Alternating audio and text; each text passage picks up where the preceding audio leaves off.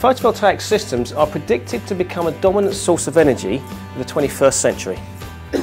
So it is going to be big, and you're getting your foot in at the bottom of the ladder to make sure you're there ready to run with it when it does really pick up. People come on these courses, these PV courses, and they seem to have read a lot about it before they come on the course. I think it's because people are interested in PV. They want to know about it. We're going to go up and have a look at the modules on the roof. I'm going to show you a few demos of what you will be doing when you do the course. We're then going to go out and have a look at the PV bay, discuss the inverters, the modules, and answering any questions that you have out there as well. Everything you do is slow and calculated. So from this point, I go up, we're going 3 contact. You move that up.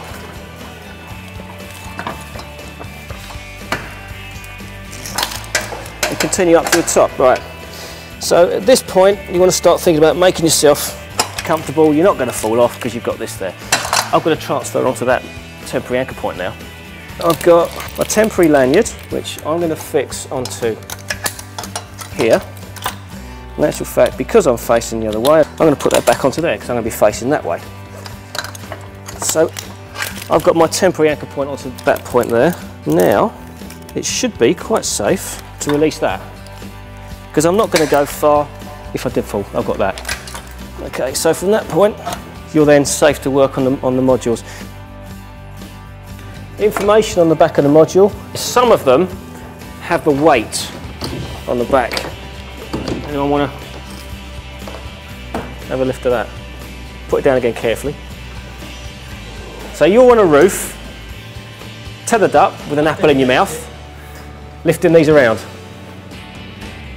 Yeah, so you know it's okay there. All right, now start walking with it. Now start trying to put it onto a roof. It starts to get a bit cumbersome with 400 quid's worth of module. There is some mind-blowing technology coming along that will revolutionise PV as we know it. It's like, do you remember when computers first came out, then laptops? Well, you're always waiting, thinking, well, I'll buy one next year when they bring out the next one. Well, yeah, okay, they bring out the next one, within 6 months it's out of date again. How long do we wait? How long are you going to wait before you start pushing this and get on the ladder? We've got to start.